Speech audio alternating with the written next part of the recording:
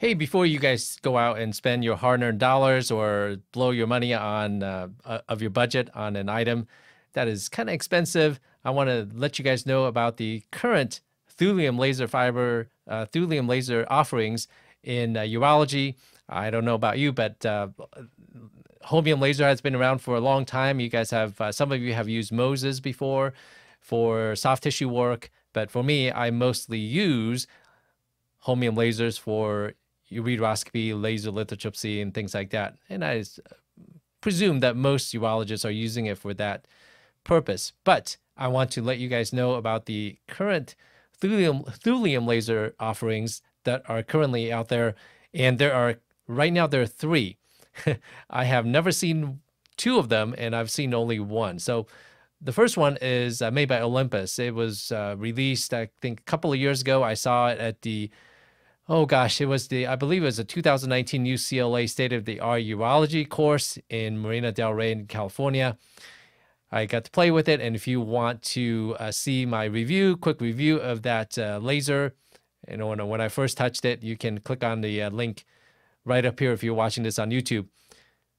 So Soltive is the first one that I saw and I knew about, and it comes in a couple of different versions.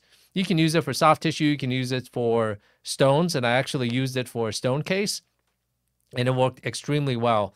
A lot of urologists have tried it. The efficiency in which the thulium laser, it's a thulium YAG laser, the efficiency in which it can fragment the stones, I think is going to make PCNL less frequently done because of how quickly the thulium laser can fragment the stone. Now, there's been some concern about using thulium and the heat that it generates when you are busting up a stone in the ureter. So you always want to keep that under consideration when you're using a thulium fiber to fragment kidney stones or ureter stones. Kidney stones, you got a little bit more room, hopefully a little bit more irrigation. Obviously, you want to be cognizant of prolonged thulium laser use in an enclosed space such as the ureter. So anyway, the Olympus Soltive, very impressed. It's a small device. The footprint is pretty darn small. So it's a tabletop machine, and it looks just like that. I mean, relative size is pretty small, and you can find some videos on YouTube regarding how it's used, and including my quick review of the device. It comes in two different versions. The lower price version is a 35-watt Soltive, and it's retail. It's called Soltive Pro. The retail price is around $110,000. Obviously, with any of this pricing, it's negotiable. You can negotiate that with your rep. And there's also a Soltive Premium version that is a 60-watt maximum output, and that's about $175,000 retail. Again, negotiable. Tabletop model, and it uses 110-volt power, which makes it a lot more universally easily acceptable because not all surgery centers are outfitted with 220-watt outlets. And if you want to buy one of the other units, I think you have to use a 220. I don't know about the Cook unit, but the Dornier one, you're kind of limited to a 220-watt outlet power input if you want to take full advantage of the power of the Dornier unit. However, for the Olympus, 110 will get you by, and even though it's a tabletop model, they say it's a tabletop model, really, you're not going to move it around once you set it on a tabletop because it is kind of heavy. So you're not going to ask your staff to move the Olympus device from tabletop to tabletop. You're going to leave it on a cart most likely and roll that cart around from room to room. So the footprint is relatively small, but if you kind of look at it from the space that it occupies, it's probably a wash compared to the Dornier unit. So a lot of favorable results already. If you haven't tried a thulium laser from Olympus, definitely check it out. The efficiencies is unparalleled, and the ability, I also love the wireless pedal. You can change the mode of the laser, and you can turn the laser on and off without asking somebody else to do it. you as the surgeon can do it from the wireless foot pedal. One less wire to tangle up, twist, and deal with, which I absolutely love. Now, with these newer lasers like the Thulium lasers, they have made, these manufacturers got smart. They made the laser fibers proprietary, meaning you cannot buy a third-party fiber and try to use it on an Olympus device. For instance, the Soltive, it's really neat. The laser fiber, you don't just open a port and plug it in. You place the Olympus branded Thulium laser close to where you plug it into the actual laser unit, and the door automatically opens because it senses the RFID in the laser that you're trying to connect, the fiber that you're trying to connect. So without getting the branded fiber, it is going to be very difficult for you to use the Olympus laser generator. So you want to, I guess, negotiate that into your pricing, if you will. Make sure it's not just the acquisition cost of the laser. You want to think about the cost of the fibers, and make sure that is a sustainable business model for you to start using a particular brand's fiber. And I think Dornier's is going to be the same.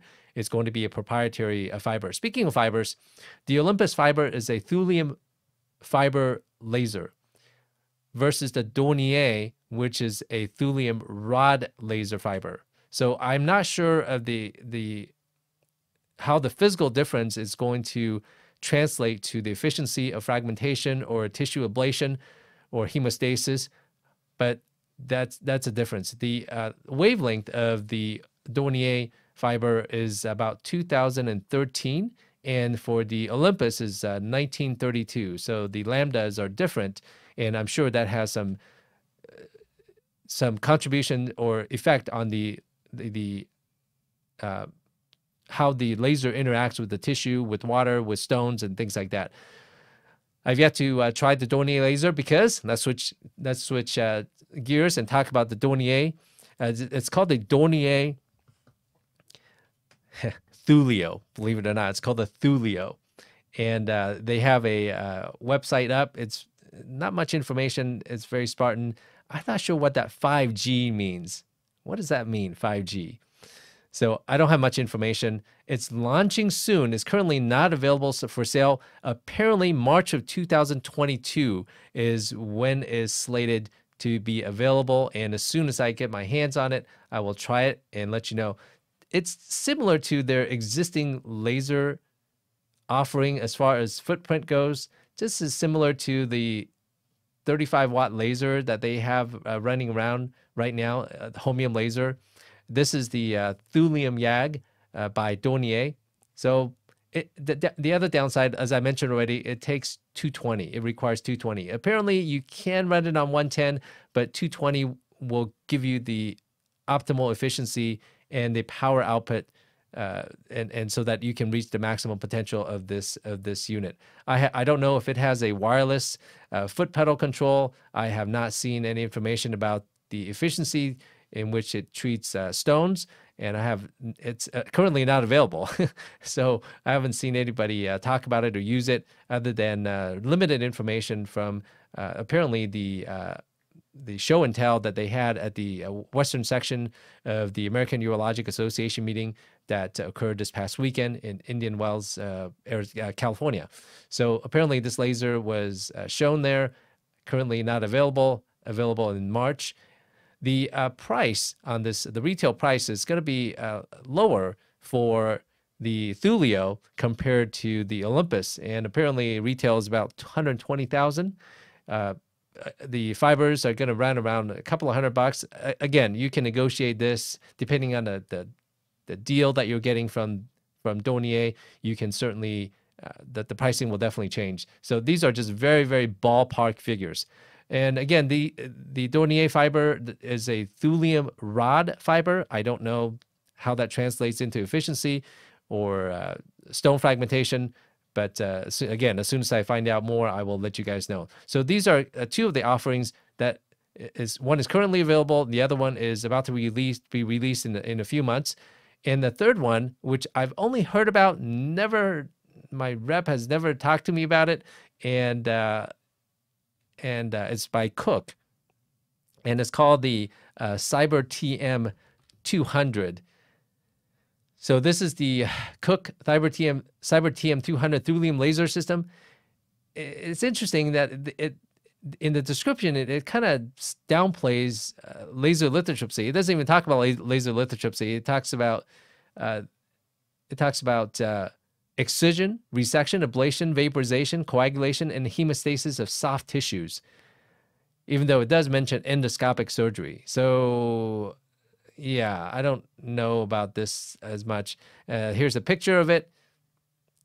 So Cyber TM, I've never seen it. If you guys have any experience with it, let me know.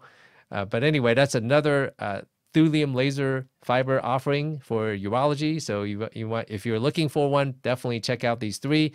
Price comparison, make sure your power availability in your operating room can accommodate the 110 or 220. 110 is pretty common, but 220 in the United States may not be common for all ambulatory surgery centers. If you built an ASC that did not have a 220 outlet, you may need to retrofit in order to accommodate some of these devices, these laser generators. So anyway, as usual, if you have any questions or comments, leave them below. And I look forward to trying out the Dornier unit that is releasing in March of 2022.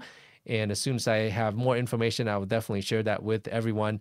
The Cook unit, we will see. I'll reach out to my rep and get more information about it. And if you know of any other thulium lasers currently available for urology, certainly let me know in the comments, and I will definitely check them out. In the meantime, stay well, take care, bye-bye.